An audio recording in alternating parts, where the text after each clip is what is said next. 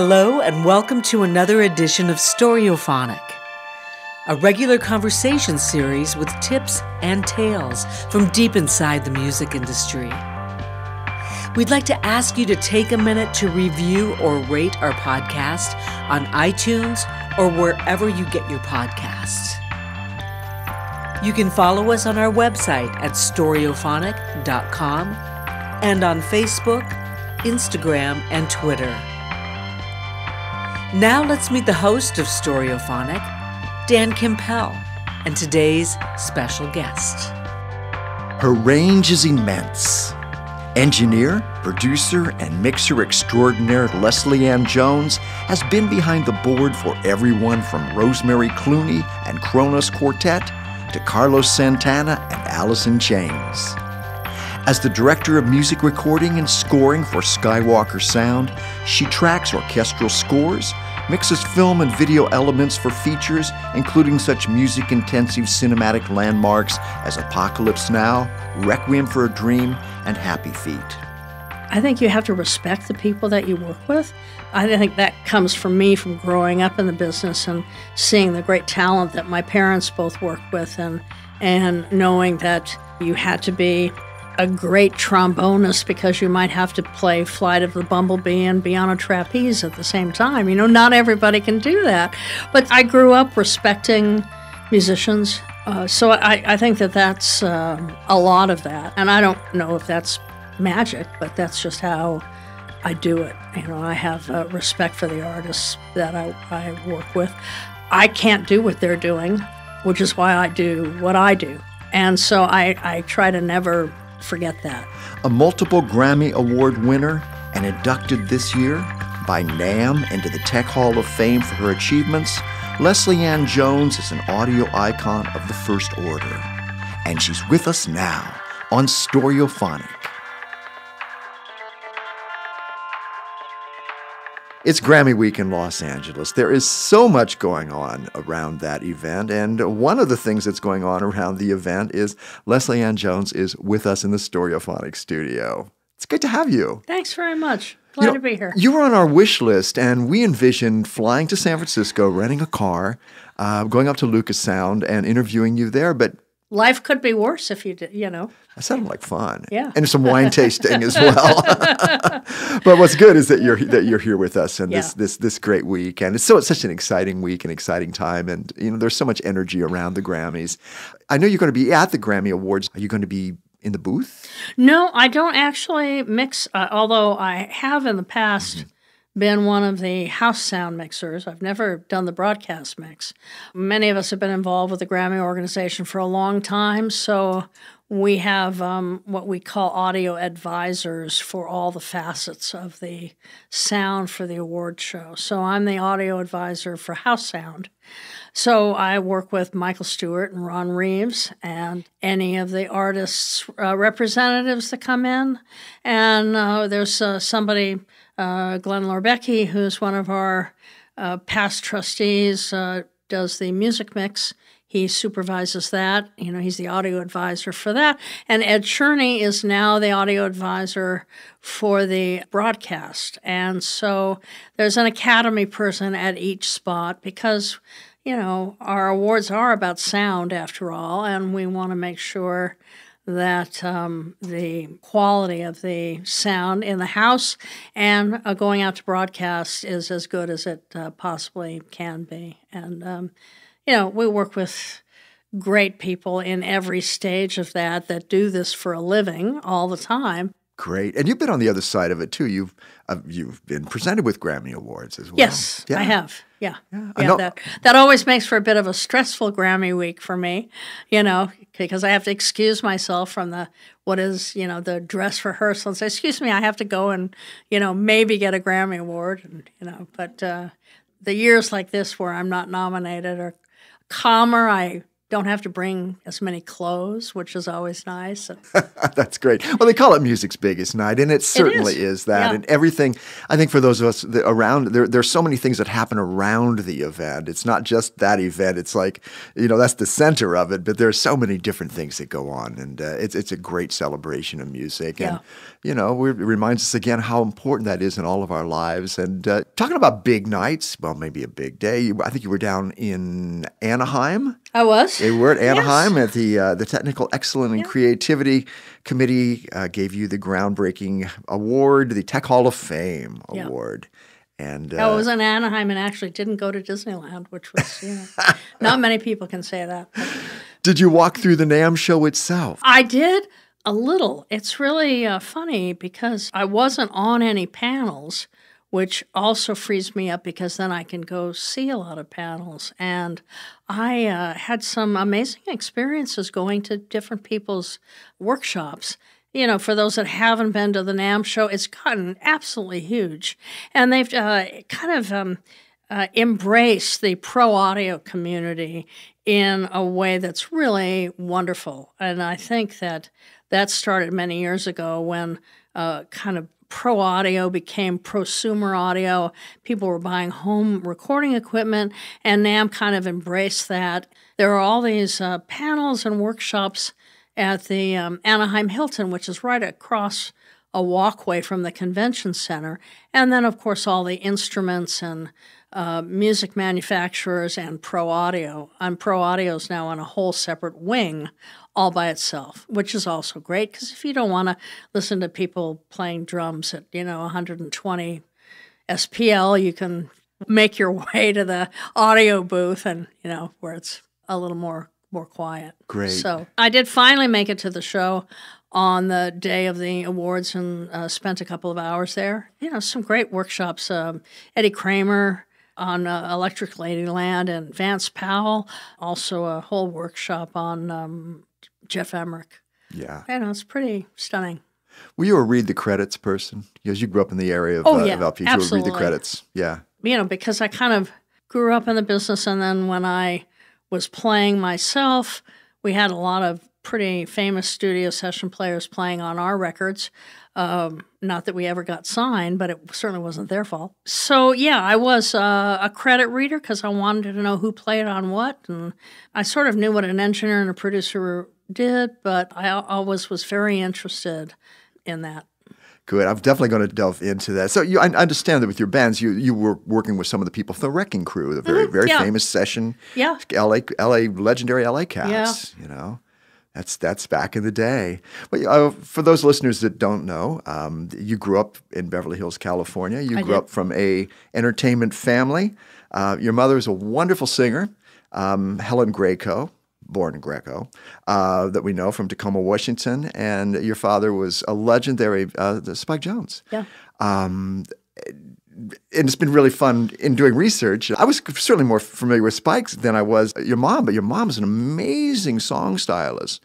Great American Songbook stuff, songs like Black Coffee, her version of that. I got to spend a lot of time with that. The magic of YouTube, of course. And it's great to revisit all that. Yeah. You know what I mean? So, and Spike Jones, into Führer's Face or things that I grew up with that people would just reference that then I would find out were actually songs that they were referencing. So were you aware of that, of their impact, especially Spike's impact at that time? Or I don't think so. It's kind of weird because when you grow up with that, you just think that that's kind of what it is. And I always kind of resented somewhat when I was growing up that we didn't go to summer camp or we didn't go on family vacations because my parents were always working. But not every kid gets to go to Disneyland with an e-pass around their neck and they can go on any ride they want whenever they want.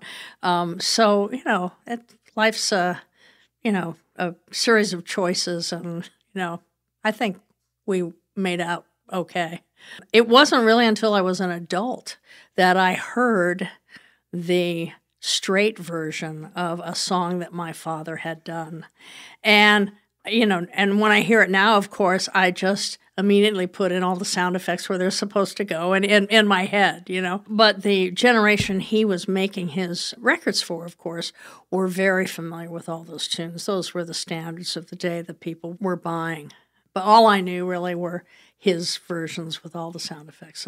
And his invention of instruments was always very interesting, including making an instrument out of a toilet, I believe. Yes. It was called a guitarlet for, toilet.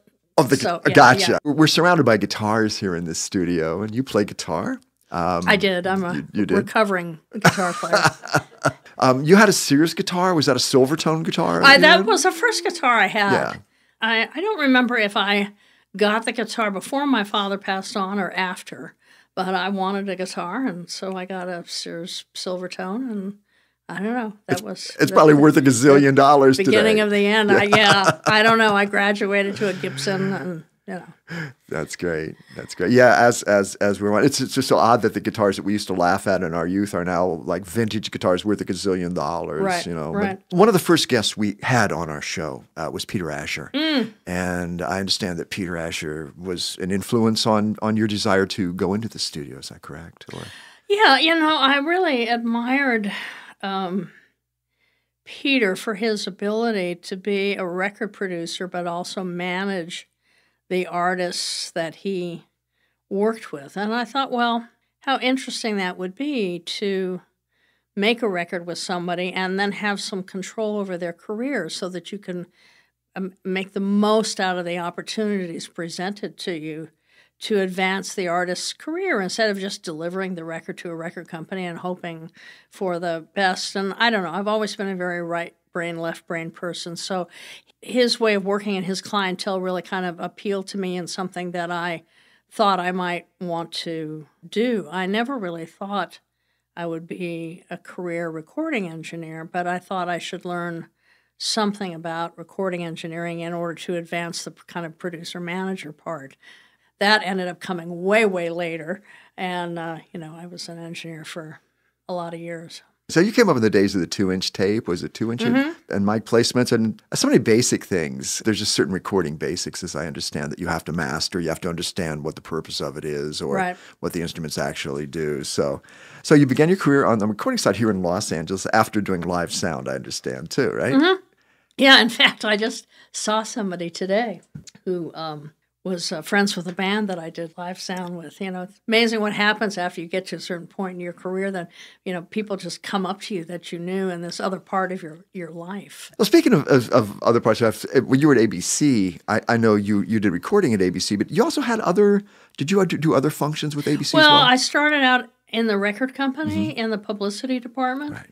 And then they started a division called Artist Relations where you would actually interface with the artists and kind of help them kind of make their way through the maze of promotion and publicity and all of that when they had a new release. But ABC had a recording studio, so I was working for the record company when I, walked over and asked for a job. I saw a familiar name in your early credits, and that was John Mayall, who we know as the father of English blues, and still working, still out there recording. He's on another label now, but he's still doing record. In fact, he just did a record, John. Yeah, wow, he's good always for out him. there. Yeah, right. So did he select you to work with him, or I was an assistant engineer on a record he was doing at ABC with another engineer. And then he came in to do his next record, and my boss told me that he had asked me to be the engineer. Yeah, and so I at some point, I asked him why, and the other engineer was a wonderful engineer. I had done several projects with him as the assistant, always came in very neatly dressed and, all of that. And John said he liked the fact that I was down on my hands and knees tweaking the tape machine, that I wasn't afraid to get my hands dirty, and he really liked that. And so he asked me to engineer his next record. And that was really the first album I had done from start to finish. If you had told me that my first record would have been a John Mayall, blues or rock record, I would have told you were crazy, because that just wasn't the music that I gravitated towards. But anyway, it was a fantastic experience, you know. And San Francisco was a stop on the way, and that was at Automat Recording, is that John correct? Mayall was at ABC It's Studios. ABC, right. Yeah. Okay, and then how long were you at ABC before you moved to San I Francisco? was there for about 3 or 4 years. Mm-hmm. 1978, I got the job at the Automat in San Francisco and moved up there. We note among your credits, and in fact, looking at your credits made me want to lie down and take a nap for a while because of your credit. There's a lot to go through, but there's certain things that come up that I think are really interesting for our listeners, and one is your involvement in women's music with artists like Chris Williamson, among Farron, among other people, right? You know? Holly Near, Holly Near, you know, that was its time. That was a great time when that took root. Yeah, it was a fantastic time, and we were all very lucky that David Rubinson, who owned the Automat, was very supportive of independent artists and women's music, and really it was a great time, I think, for all of us, because I think the women's music community was sort of looking to raise the bar on their own recordings, and because I had quite a bit of mainstream experience. I had although I had worked with a lot of women, I had no women's music experience. And for people that don't really, they hear that now and they go, well, what the heck is that? Well, you know, at that time in the early 80s, record companies were all run by men. All the engineers were men. All the producers were men. All the promoters, all the booking agents. It was really a very male-controlled industry. And there was a certain group of women that really wanted to have control over their own careers. So they started their own labels. They made a conscious effort to work just with women. Then there were women booking agents, women promoters, women distributors, labels. And so it happened at a very good time for us both, because I could experience what that was like to work on projects with only women and lend my expertise to that, and they were able to experience what I had to offer as well. So it was great. It was a wonderful part of my career. And I understand that there were other women on staff at the Automat as well, the engineers as well. Yeah, it was very interesting, because for a time we had a staff of 6 engineers. 3 were women and 3 were men. As you do when you're on staff at any studio, you go back and forth between being an assistant engineer and sitting in the big chair, as I like to call it. But we would just sort of, work in whatever capacity was required of us. But yeah, I've never been in a situation like that since, where there was a 50-50. San Francisco is such an interesting musical town. It's so important in American music, and its influence sometimes seems to kind of come and go with different generational times. And I've never been quite clear why that is, because it's a great town full of great musicians. Mm-hmm. I guess sometimes just, the musical infrastructure is not really like what it is here in Los Angeles, clearly. Yeah. But, But I mean, even in LA, things change. Studios are closing down and starting up all the time. True. I think life just changes. It's as much as I like to hold on to, what I knew and what I love. I walked into Oakland Airport today and they're changing all the food stuff. And it's like, where's my favorite omelet? What the hell's going on, Well, I think the ability to weather change is a huge part of your career as well. I mean, you've worked in so many different technologies with different kinds of situations. So. Well, definitely anyone that has my job, you have to be able to weather that kind of change, because technology in the years I've been doing this has changed drastically. Yes. And, I kind of embrace some of it kicking and screaming. But I've always tried to hold on to, the lessons that I learned early on, the things that make me feel comfortable and the things that really allow me the freedom to do the kind of work that I do. And I try not to change that and just adopt whatever technology is required to do that work. The human factor is a huge part of it too, Leslie Ann Jones. I mean, just engaging with you in conversation today, I'm aware of that. And, having interviewed amazing engineers like Ed Cherney, who we mentioned before, Al Schmidt, they also have a human element that allows them, I believe, to communicate with artists across a really wide parameter. Yeah. Is that part of your magic? I don't know if it's part of my magic, but I really, well, I think you have to like people. Yeah. And I know this about Al because Al talks a lot about going out to talk to the musicians and making sure he puts the mic where they're comfortable so they're not knocking into it or it's not impeding them. I think you have to respect the people that you work with. I think that comes from me from growing up in the business and seeing the great talent that my parents both worked with and knowing that you had to be a great trombonist because you might have to play Flight of the Bumblebee and be on a trapeze at the same time. Not everybody can do that. But I grew up respecting musicians. So I think that that's a lot of that. And I don't know if that's magic, but that's just how I do it. I have respect for the artists that I work with. I can't do what they're doing, which is why I do what I do. And so I try to never forget that. They're the ones with the talent and the money and have mortgaged their houses in some cases to be in the studio and, of course, record their first record. And so I try to take everybody seriously, whether they're already a big star or whether they're just starting out. Amongst your credits are, Kronos Quartet. I mean, you have things that are very acoustically based as well. And I enjoy seeing that, which is, very much in the moment of recording as opposed to being in the box or being an electronic thing. So it's very atmospheric, I would understand. Yeah, and I actually, that's pretty much what I do. Yeah. I kind of do everybody playing at the same time in the same room. I prefer those kinds of records. I think it would be, just for me, somewhat tedious to have to put a record together that has people playing in different parts of the world and adding their parts without the benefit of the interplay. Lots of great records get made like that. Those are just not the records that I work on. I do records where everybody's kind of playing at the same time and I can balance everything at the same time and get an idea of what it's supposed to sound like and not wait until the end to try and put the record together. You know? Yeah.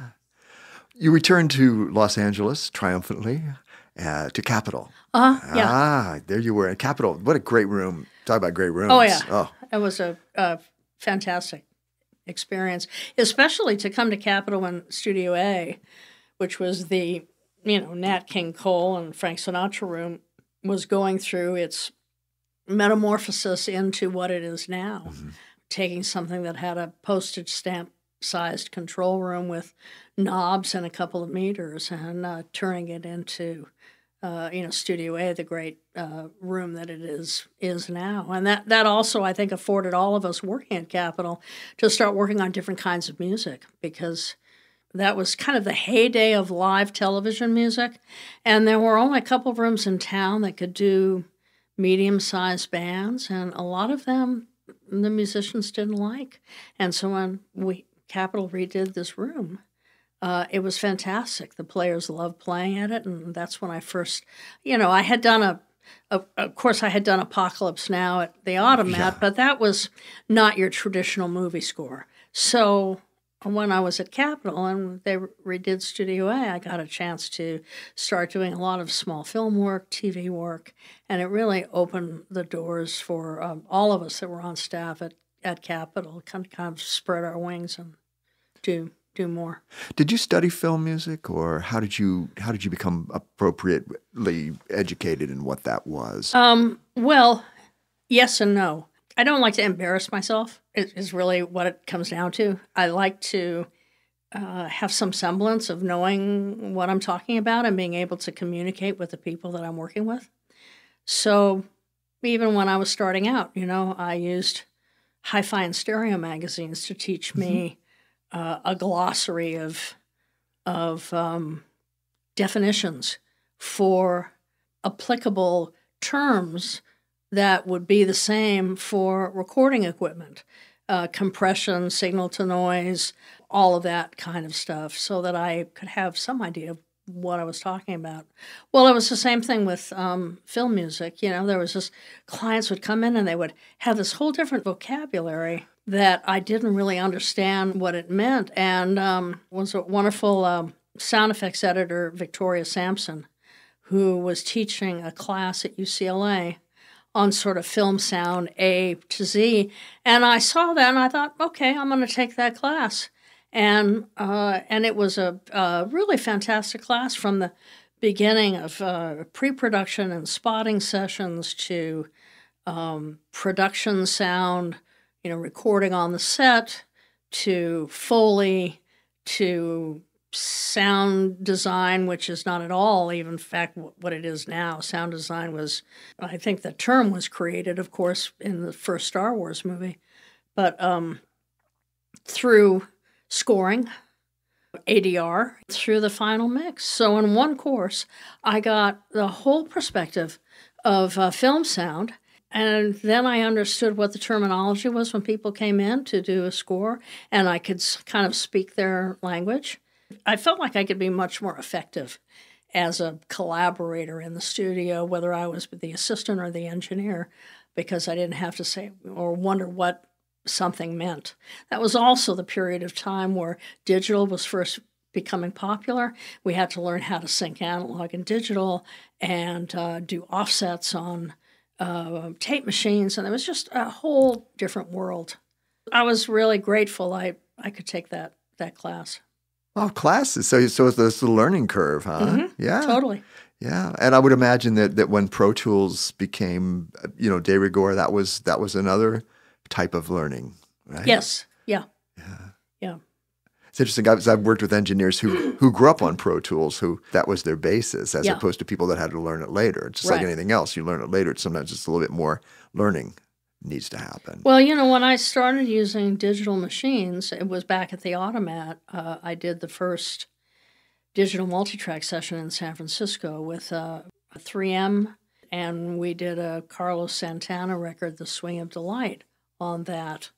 And but at that point, and even through many years after that, those machines were really just recorders. They were digital versions of analog tape machines. Even on the film side, when they had what was called an MMR8, which was an 8-track version of a mag machine. So it really wasn't until Pro Tools came out that you had the advantage of having a recorder and an editor at the same time. I continued to work on analog. At Skywalker, we rented Pro Tools because most people were still doing analog. So we actually, at least on the music side, we didn't own any. What we ended up buying was a machine called a Euphonics R1, because you could get more tracks at a higher sampling rate. And I was always interested in high-resolution recording and getting the best sound possible.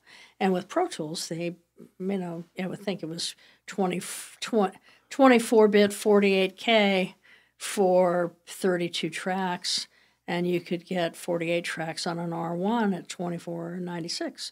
No editing capabilities, but, still. And then eventually it was a transition to Pro Tools and doing more editing and kind of embracing that as, what was new, and that was that. Yeah. What was the transition from Capitol to Skywalker? How did you make that transition, and what was kind of the impetus to do that move? Well, I'd always wanted to come back to the Bay Area. I bought a house when I worked at the Automat, and always wanted to come back. But it's hard. I've never wanted to be an independent engineer. I've always enjoyed being on staff.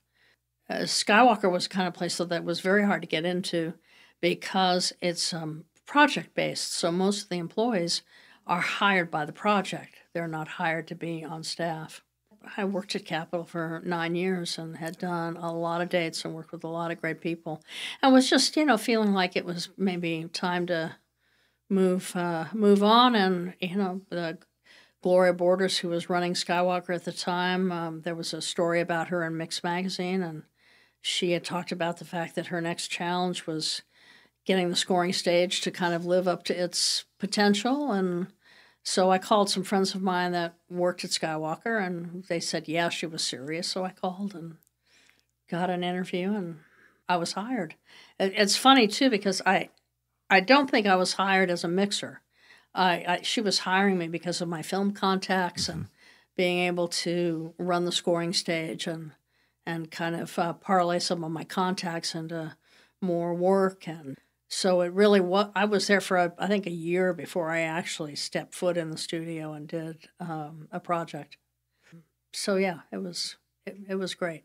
It's interesting we talk about the technology. I remember when the music to video games was bleeps and bloops. And I think I blinked or I turned my head for a second. And when I came back to consciousness, it was like composers going to Russia and having full orchestras. Yeah.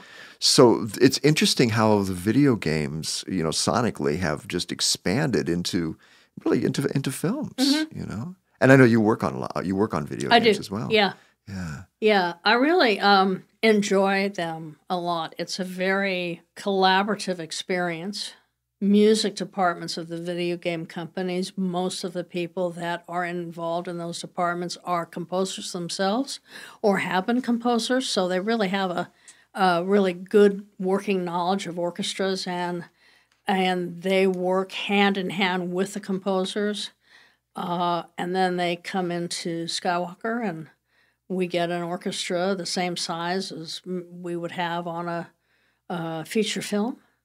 And the scores have become very cinematic because that's what the audience expects. Yeah.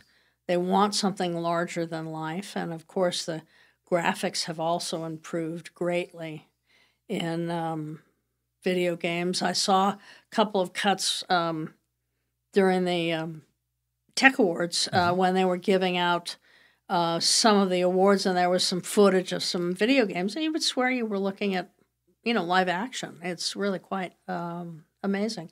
So they're a lot of fun for me and for our staff as well. Everybody's really happy to be there. There's not the same kind of pressure that there is on a film score, where the stakes are much higher, and there's a million producers in the room, and the composer and the director says, I didn't hear that before, and so it's much more comfortable. We have fun, and I really enjoy it. Do you play games? Do you play video games? No, but I don't think for what I do, it's a requirement, really. Exactly. I think as long as I know how to mic an orchestra and get the best sound that I can, and talk to the composer about what sound it is they want, and I can kind of translate that into the sound that comes out of the speakers, then it really doesn't matter whether I play games or not, Sure. All that is done between the composer and the audio team and the director of the game. So, yeah. Good. This is a kind of a good news, bad news situation. Here at Stereophonic, we're all real positive people. So what we see are good things. You know what I mean? You can look at the world in many different ways. Right. And one of the good things that's a good attitude to have these days. I think so, especially these days. Yeah. But one of the great things that we see is the Recording Academy's Task Force on Diversity and Inclusion, and a new initiative that they have announced, which is going to be to expand opportunities for female producers and engineers. Right. And we think that's terrific. Yeah, it is. Yeah, it's really, really great. It's, about time that there are groups taking that seriously. And it doesn't happen without making a big effort. Sure. And so I'm really pleased that the Recording Academy has taken that step. It's been interesting when I've interviewed songwriter-producers, some of whom have shared with me that they have done production on projects, even though they're primarily songwriters, but they fulfill production roles, but they are denied that credit. And invariably, those have been women that have told me that in interviewing them. or that they've had to fight for a production credit. I find this news of things increasing and getting better to be a real good thing. Yeah. So whether it's Linda Perry producing or, different folks, it's time. It is. And I'm not sure how much of that, of what you speak about in terms of the crediting, is a gender thing. I think the whole way credits are done now in the modern music business, in the contemporary music business, is really so much different because the roles of the participants are so varied now. Some people are getting producer credit because they wrote the beats and it's in their contract. Yeah. That if you write the beat, you might not write the melody, you might not write the lyrics, you might not show up to any recording session, but it's in your contract that if you use my beats, I'm listed as a producer. Yeah. And that's just whacked as far as I'm concerned, because when you grow up like I did and you know what a producer does in terms of being responsible for a majority of the project and hiring the players and overseeing everything and having creative input, that's a little hard. And yet, having said that, I think the gender part comes from sometimes we women just want to participate so much and want to collaborate so much that we're not willing to even have a contract, let alone have a contract that says, if I do this, you're going to credit me with this. So in that respect, it is a gender thing, but I can tell you that in my experience, women are less likely to ask for the credits that they deserve because we so want to work. Yeah. Yeah. And I know one of the first big records I did was an Angela Bofield record, and I engineered and mixed the whole thing, and the hairdresser got a credit, and I didn't, Well, I didn't have it in my contract, and unfortunately the producer had no say, really. Yeah. And so, I think that as time goes on, we need to be more adamant about what we do contribute and owning that credit and taking it, which doesn't mean we still can't have fun collaborating. And if you and Lindsay get a lot of mail about that, so be it. Forward it to me. I'm happy to answer it. But I've been doing this for a long time. Yeah. And I've sort of seen the evolution of that and the change in the music business where the roles are not nearly as defined as they were. And since it's so ambiguous, I think it's even more important that because we women like to collaborate and just want to do the job, that we make sure that we get the credit that we deserve. Amen.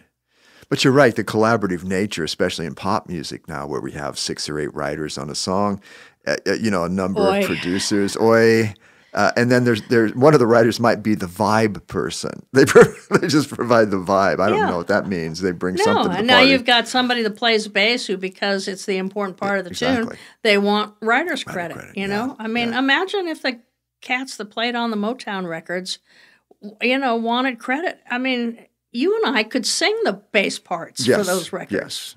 Yes. True.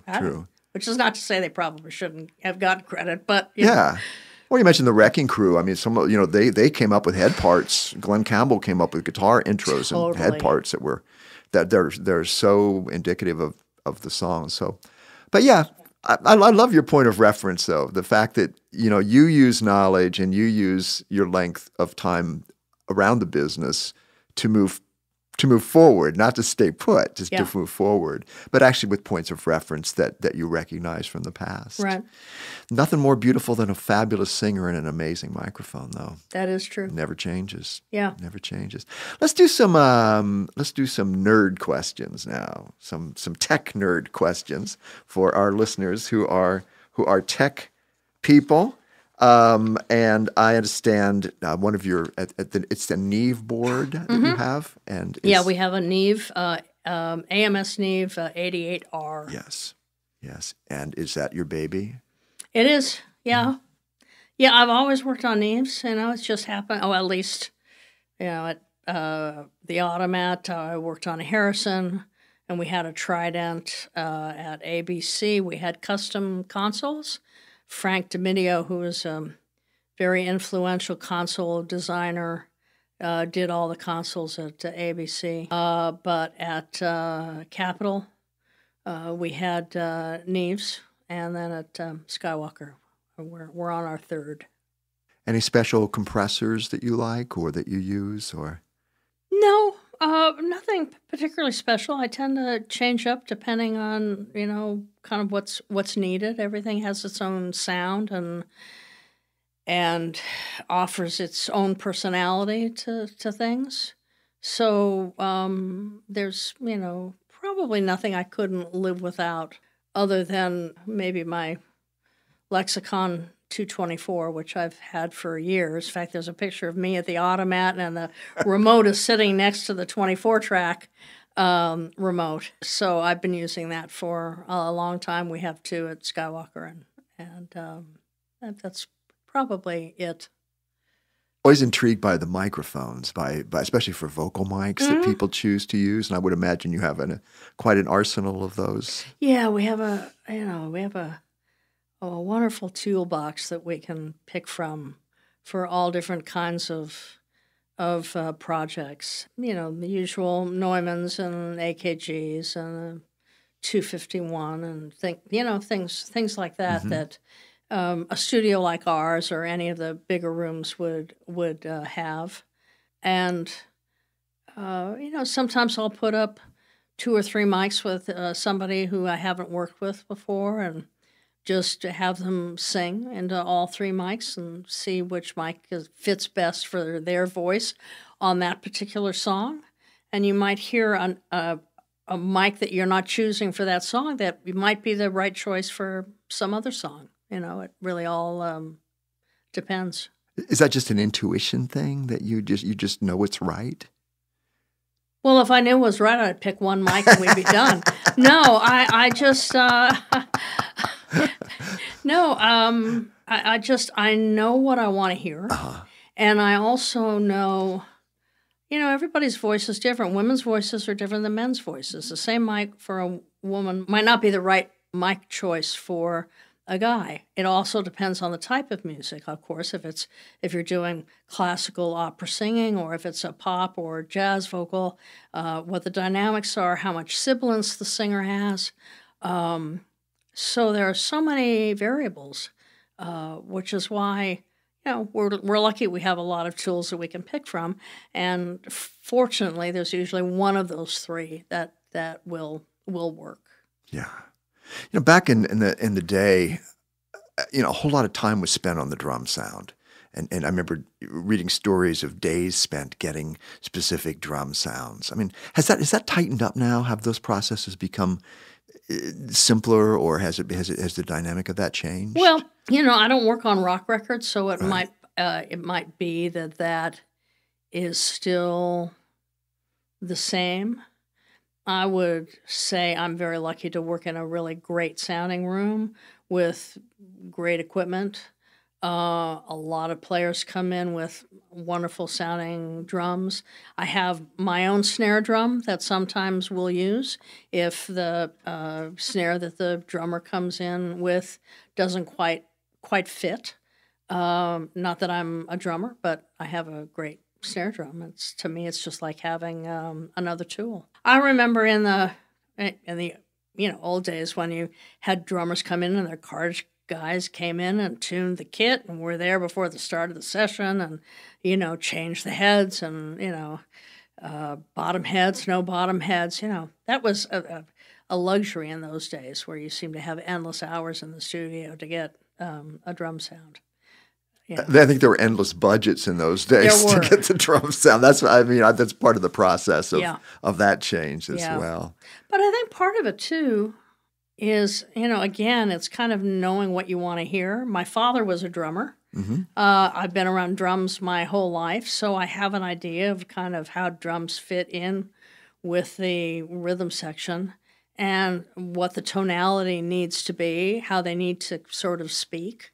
And it's not just about the microphones that you put up. If it doesn't start with a good drum kit and a good drummer, then there's nothing I can really do about it, you know?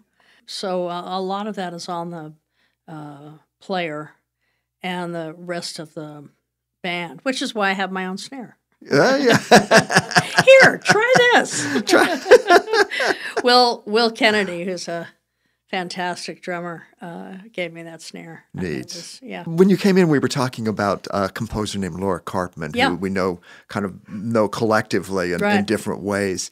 And you did a project with her a couple years ago. Yeah, I believe you got a Grammy for the project, right? Can you talk a little bit about that? Yeah, we did a fantastic project called Ask Your Mama. Yeah. And it's really one of the first projects I think I've done where I was involved from the very beginning, from the inception of the project. It was the words were by Langston Hughes. Right. And Langston Hughes wrote a book called Ask Your Mama. And in the sidebar, of the book are his notes about the type of music that he heard in those sections. And Laura just did a fantastic job of taking those notes and extrapolating those into a fantastic score. Very multimedia with Langston's voice, other voices that she would play through Ableton, and Jesse Norman was involved. A couple of guys from the Roots were involved, and we workshopped at University of Michigan, I believe, and then we went to Carnegie. Yeah, and so I guess Laura would say I was the sound designer on it in terms of really taking her vision of all these different things and trying to figure out how that would get to the audience in a way that they could understand what was going on. So I not only mixed the sound in the venues we were in, but I also really, I think, helped her envision how that would work. And it was just a fantastic experience. So we did it at Carnegie, and then we did it at the Hollywood Bowl. And she was able to raise enough money to come up to Skywalker. And we worked with the San Francisco Ballet Orchestra and did it there. And then she worked with Judy Sherman, who's a fantastic classical producer. Judy does most of Kronos Quartet's work, and I've known Judy for years. And so Judy produced the final thing, and John Kilgore in New York mixed it. So, and Laura's wife, Nora, also did some of the overdubbing, and so there were a number of us who, shared in the Grammy Award for Best Engineered Recording. And it was really, I think I said it in my speech when we accepted the award, that it was 7 years in the making from when Laura first called me about working on the project to standing on that stage. And it was, it's the great thing about the Grammys, speaking of Grammy Week. You can have a project like that. Who heard it? Nobody, unless you were at Carnegie or unless you were at the Hollywood Bowl. And then there's this record. But, quality really matters, It was fantastic that people recognized the great work that recording had. And I love working with Laura. She's, she always has the most outlandish ideas. But she's just one of those people that I just raise my hand and say, whatever, just call me. And, if I don't know how to do it, I figure it out, Yeah. Yeah. But quality matters. I mean, I think that's, I guess, the distillation of right. Those are the three words, right? Or the two words there that just kind of grab it. Well, it's funny because there's a Recording Academy initiative that the Producers and Engineers Wing has called Quality Sound Matters. And I co-chair the committee of that with Phil Wagner. And we're always working on how to promote quality sound and how to get the consumer to understand that quality sound does matter in their enjoyment of the music that they hear. Great, great. So you're involved in a couple other, advocacy. You're involved in advocacy. as well. And there's an organization, I believe, that you're working with in addition to bring more women into the business in terms of education. Well, I do. Every year I go to Massachusetts and teach at a performance camp called Institute for the Musical Arts. It's run by June Millington, who is the co-founder of the seminal all-female band Fanny, and her partner Ann Hackler. IMA started in the Bay Area in Bodega Bay, and then eventually they moved to this kind of big, sort of farm in western Massachusetts. And they have a performance space and a small recording studio that John Stork designed. And so they have several performance camps for girls and young women. They have a preteen camp, so girls come and learn how to write songs. They take kind of master classes in drums and guitar and things like that. And then they added a recording track many years ago. So I teach the first half, and Roma Barron, who's an engineer from New York, and Leanne Unger, who is an engineer and also a instructor at Berklee College of Music, they do the second half. So I teach the kind of basics, and then they play cleanup. It sounds great. Yeah, Leanne was certainly somebody we're aware of as a producer. Yeah, I know her work, so that's really neat. Yeah, so I do that each year, Cool. And it's really fun. I start on a Friday night, and by Tuesday the girls are recording themselves, and I go, it's like it's this thing about this initiative that these young women have. They really are pretty fearless. And it's just really kind of showing them their way around the technology and trying to open their ears to what different things sound like and kind of how to choose different microphones. And, just it's a very accelerated thing. I don't expect any of them to be engineers, but I do want them and I'm sure June and Ann share this, to be, to not let their lack of knowledge of technology stand in their way from recording themselves and doing their own demos and, making choices about things, Yeah. And they stand on the shoulders of greatness. They stand on the shoulders of June Millington. They stand on the shoulders of you or, Chris Williamson, the people that came before. Ganya Raven, Goldie and the Gingerbreads. It goes right. Ganya Raven, man.